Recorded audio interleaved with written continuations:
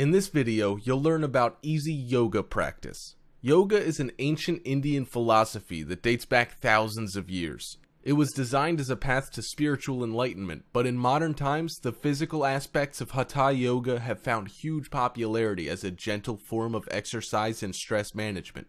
There are many different varieties of yoga, but each one essentially relies on structured poses, asanas, practiced with breath awareness. Researchers have discovered that the regular practice of yoga may produce many health benefits, including fitness and normalization of blood pressure.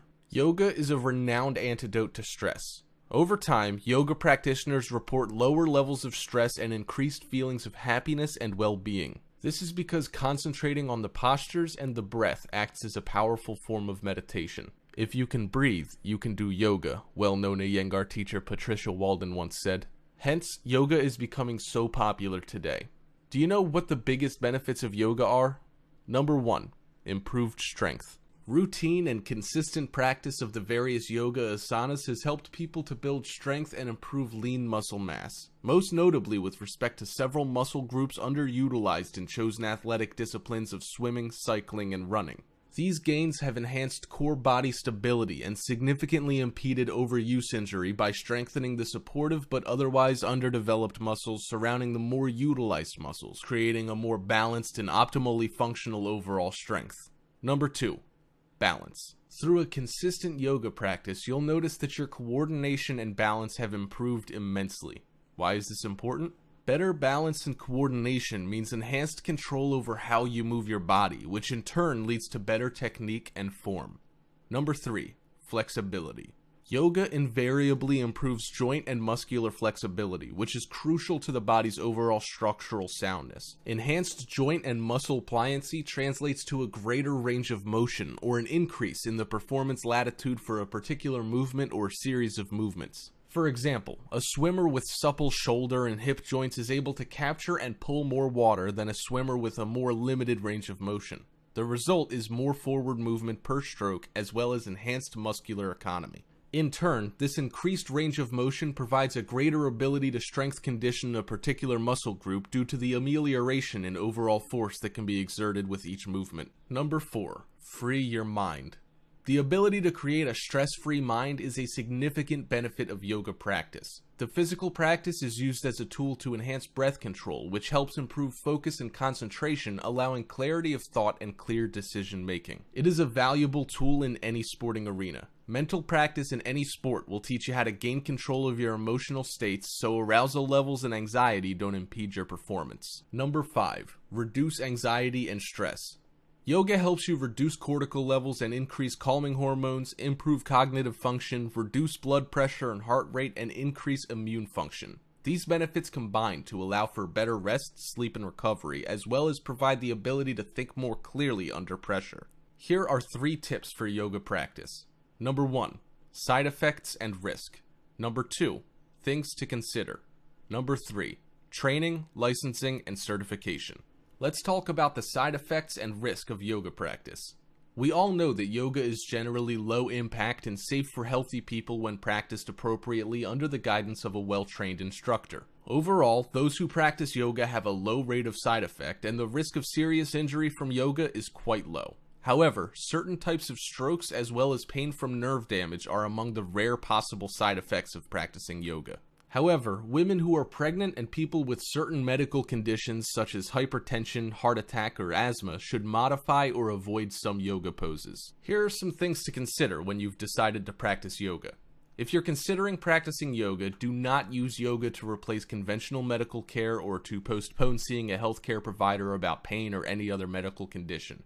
If you have a medical condition, talk to your healthcare provider before starting yoga. You should ask a trusted source to recommend a yoga practitioner. Find out the training and experience of any practitioner you are considering. Besides, you need to know that everybody's body is different and yoga posture should be modified based on individual abilities. Carefully selecting an instructor who is experienced with and attentive to your needs is an important step forward in helping you practice yoga safely. Ask about the physical demands of the type of yoga in which you are interested and inform your yoga instructor about any medical condition you have. Carefully think about the type of yoga you're interested in. For example, hot yoga, such as Bikram yoga, may involve standing and moving in humid environments with temperatures as high as 105 degrees Fahrenheit. Because such settings may be physically stressful, people who practice hot yoga should take certain precautions. These include drinking water before, during, and after a hot yoga practice, and wearing suitable clothing. People with conditions that may be affected by excessive heat, such as heart disease, lung disease, and a prior history of heat stroke, may want to avoid this form of yoga altogether. Women who are pregnant may want to check with their healthcare providers before starting hot yoga. There are many training programs for yoga teachers throughout the country. These programs range from a few days to more than 2 years. Standards for teacher training and certification differ depending on the style of yoga. There are organizations that register yoga teachers and training programs that have complied with a certain curriculum and educational standards. For example, one nonprofit group, the Yoga Alliance, requires at least 200 hours of training, with a specified number of hours in areas including techniques, training methodology, anatomy, physiology, and philosophy. Most yoga therapist training programs involve 500 hours or more. The International Association of Yoga Therapists is developing standards for yoga therapy training. Next, I'll share with you the 8 different types of yoga moves for beginners. We have the warrior pose, tree pose, triangle pose, seated twist, upward facing dog pose, pigeon pose, crow pose, and child's pose. And here's how you do the warrior pose. First, stand with your legs 3 to 4 feet apart. Turn out your right foot 90 degrees and your left foot in slightly. Keeping your shoulders down, extend your arms to the sides with your palms down. Lunge into your right knee at 90 degrees. Keep your knee over your foot and don't let it go past your toes. Aim your focus over your hand for as long as you like, then switch sides. When doing the tree pose, begin with the mountain pose. Then shift your weight onto your left leg. Keeping your hips facing forward, place the sole of your right foot inside your left thigh and find your balance. When you're there, take a prayer position with your hands. To kick it up a notch, reach your arms up as you would in a mountain pose. Be sure to repeat on the other side. For the triangle pose, take the warrior pose on your right side without lunging into your knee. Then touch the inside of your right foot with the outside of your right hand. Reach up to the ceiling with your left hand. Turn your gaze toward and past your left hand to stretch your back. Don't forget to repeat it on the other side. For seated twist, first sit on the floor and extend your legs. Cross your right foot over the outside of your left thigh. Bend your left knee, keeping your right knee pointed towards the ceiling. Keep your right hand on the floor behind you to stay stable, and place your left elbow to the outside of your right knee. Twist to the right as far as you can, moving from your abdomen. Be sure to keep both sides of your butt on the floor. Do this on both sides. When doing the upward facing dog pose, first lay face down on the floor with your thumbs under your shoulders and your legs extended with the tops of your feet on the floor. Tuck your hips downward as you squeeze your glutes.